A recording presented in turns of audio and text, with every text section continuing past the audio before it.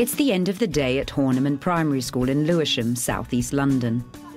While some of the children have left for the day, up to 80% of them are taking part in one of the after-school clubs.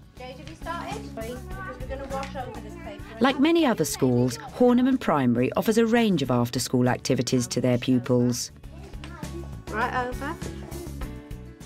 Everything from arts clubs to football clubs. But one of their clubs takes advantage of the facilities available at their local museum, the Horniman. It's a fantastic resource having the museum on our doorstep, and we looked at the possibility of using the museum for a club a few years ago, and then about 2 years ago the funding became available and we started working with the museum. The Museum Club is an after-school club run at the museum and sometimes at the school.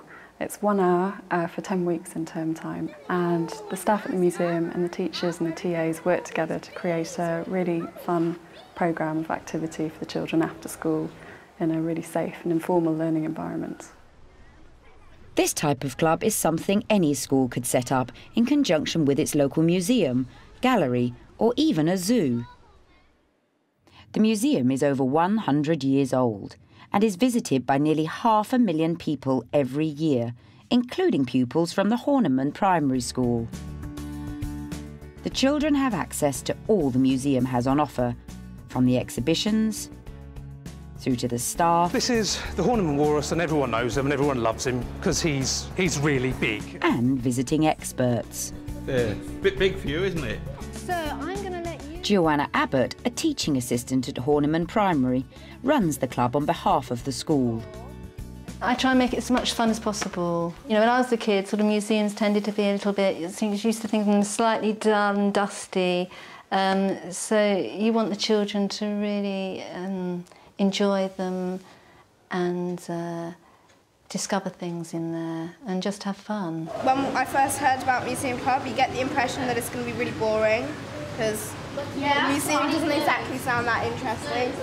But when you start going for a few weeks, you get really into it. After a quick refreshment break, Ooh, yummy, yummy in my tummy. It's on with the planned activity for today, a visit to the aquarium. Come on, look his head, man. Up. Where is his head? His head's not up yet. Man, you're looking ugly.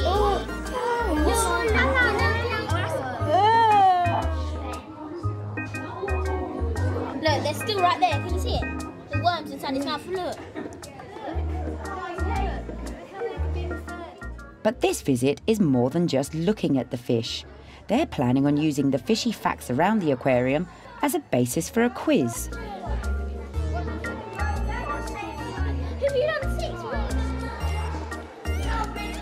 Can jellyfish survive in polluted water?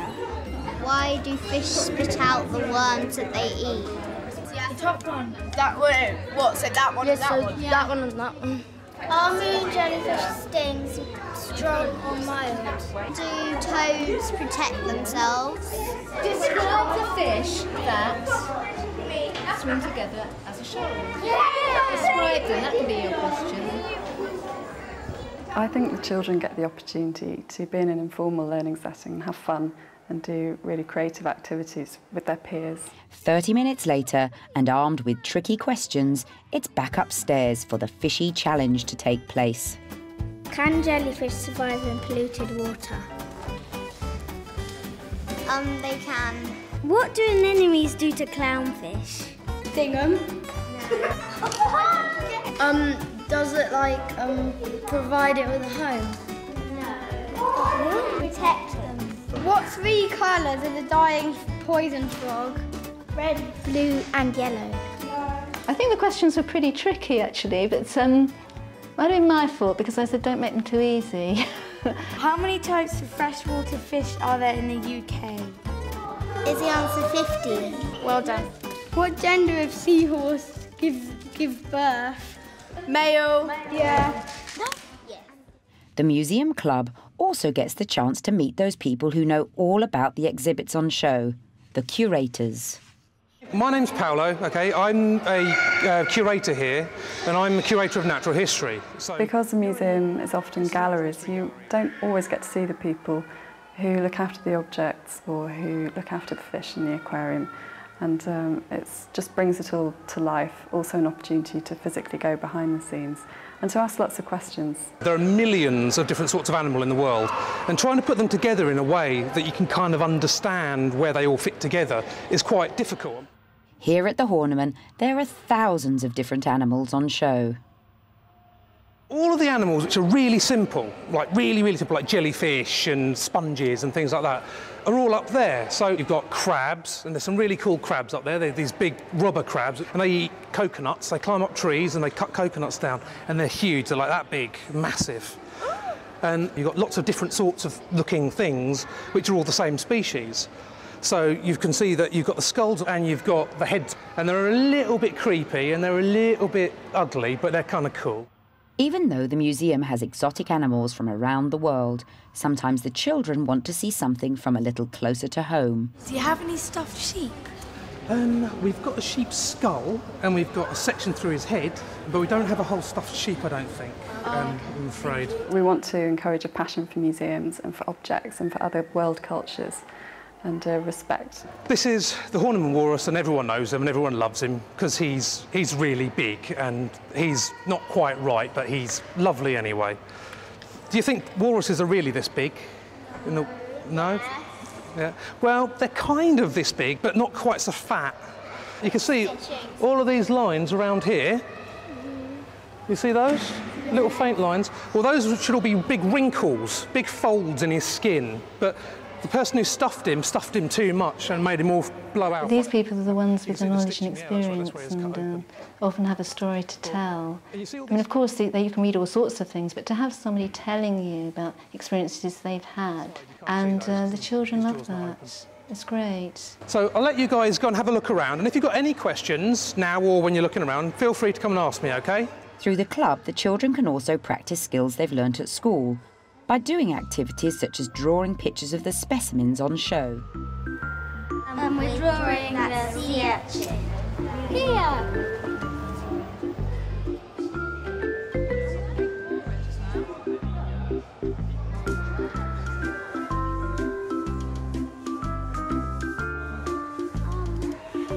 I'm drawing a seahorse.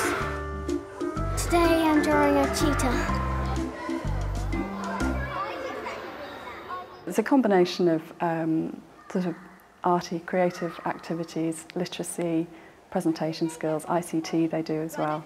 So it's a really mixed bag and hopefully really engaging. As well as educational related projects, the Museum Club has taken part in some more adventurous activities.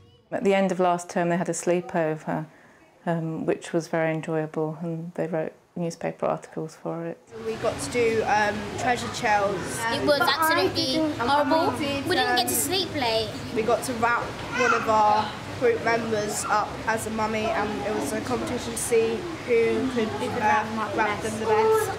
And they sleep over in our temporary exhibition gallery, which at the moment is music from India. And then we watch a night at the museum quite late at night, and then it's definitely lights out after that. And it's just another way to be here and for it to feel special, and much more behind the scenes than I think any of them had thought they would get. For the museum, there are many benefits of working with the club. It's the closest thing we have to a children's forum, so we can use the museum clubs to try out ideas. And this means that they're really influencing what we can create for other children just like them. And that's a really sort of significant form of participation for them. Oh, look at all these bees making honey! Bee, Maria, come and see, come and see! The busy beehives are one of the top attractions for visitors to the museum. Oh, there she is. Oh, I just want to reach out and get it. I'm gonna get it. Peter, a local beekeeper who looks after the hives, is taking part in one of the regular question and answer sessions. Tell the others where it's come from. In the case of this hive here, being a smallish hive, it is probably about 6,000–7,000 workers that leave on this hive, but nevertheless it's quite a big amount of bees. Having an expert on hand is the ideal opportunity to find out much more than you can from a textbook. Where does the bees go out to? Like, whereabouts in the... Well, a bee will go up to about 1.5 miles normally, and it will go anywhere in this area. They'll go looking for honey, and when they find it, they'll come back and they do a little dance, little circular dance to tell the others where it's come from. Why is it that bees die when they sting you and wasps don't? Yeah, well, this bee has a barb on the sting. You know a barb you have on a fishing hook? The skin on an insect is like your fingernail, but very, very thin, and that is the exoskeleton, as it's called. When a bee stings another insect, whether it's a bee, wasp, or whatever it is, that chitin, as it's called, will split open, and the bee can spin around and find the entrance and then withdraw it. But with mammals, which include people of course, they put the sting in and it closes over and there's no split in it, so they can't pull it out. So they pull and pull and pull, and eventually they pull all their sting mechanism out their stomach, and so more or less they die just with that injury. It's also a chance to pick up some handy hints and tips. If ever a bee comes flying round you, don't try to brush it away, because that's the worst thing you can do. It looks on that as an attacking move, and it will get stung. If you just leave them and they'll fly away again, minding their own business, and you're minding yours, and no one gets hurt. We have such a good relationship with the museum that we're able to, there's a hands-on base where they're able to get things out, try things on. Who wants to try that on? Right away round, all on your own. Yeah, that's it. You got it. But the best thing about being a beekeeper is all that lovely runny honey. Oh, someone fell on me. How nice. That is delicious. I'm collecting things that are dripping better. Make sure you stick it in there. Every week you just do sort of different stuff, but so it's kind of like a surprise. We have a bee expert at the museum, and he's been talking to the children. They get to meet the aquarium team, the gardens team. We have one brilliant activity called Crash Test Eggs, which is where they learn about various packing materials that our conservation team use to wrap some of our very precious objects. And they chuck eggs down from inside Gallery Square onto the floor and see which works best. I think the Museum Club fits in really well, and from the observations we've done of the different clubs, the children are getting a very high quality of learning. The Museum Club support the Every Child Matters really well, because it's about being healthy and safe and sort of enjoyment and achievement as well.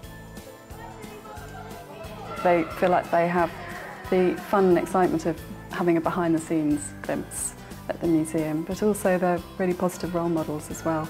And I mean, hopefully some of those children will go on to think that museums are quite cool places to work as well. You never know.